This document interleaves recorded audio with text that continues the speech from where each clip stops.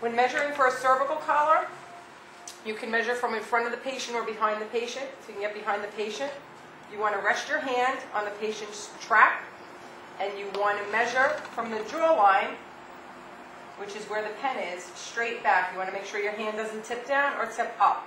So you measure straight back from the jawline, and this patient, for me, measures at 3 fingers. She would measure different for someone who had a larger hand or a smaller hand, so it's 3 fingers on me. What I do then is I take those same 3 fingers, and when I have my collar, I pull back the foam, and I measure from the hard plastic with 3 of those fingers, which puts her, for me, at a regular. In order to adjust the adjustable collar, I need to push and unlock the tabs on both sides,